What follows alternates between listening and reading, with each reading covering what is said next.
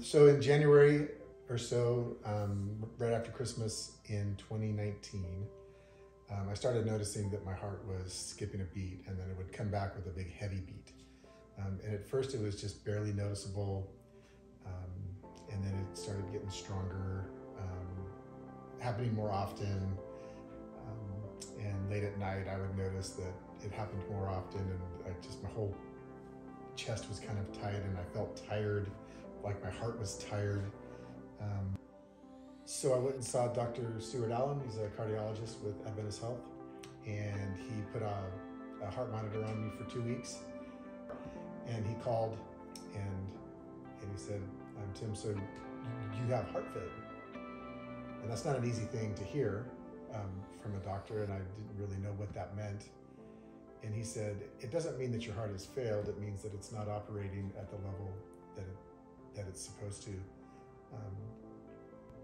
I went to get the stress test, and they got me all hooked up and didn't like what they saw. So they unhooked me and called Dr. Allen and said, hey, we don't think that he should do the stress test. And Dr. Allen said, okay, and then scheduled an angiogram and got the angiogram done. And when I woke up from the angiogram, Dr. Allen was there with a heart surgeon, and they said that, you need to have surgery right away, and we have an opening on the schedule in 2 weeks. And so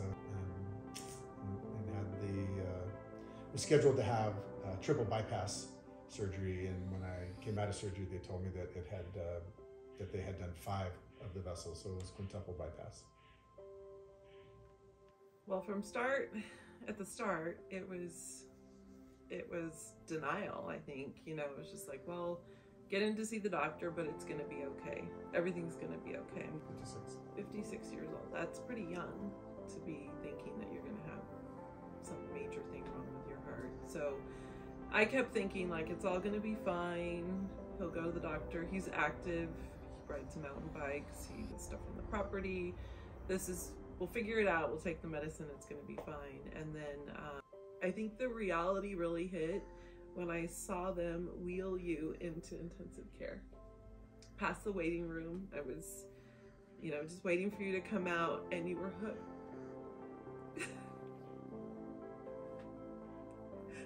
You were hooked up to so many tubes, and out of your neck, out of everywhere.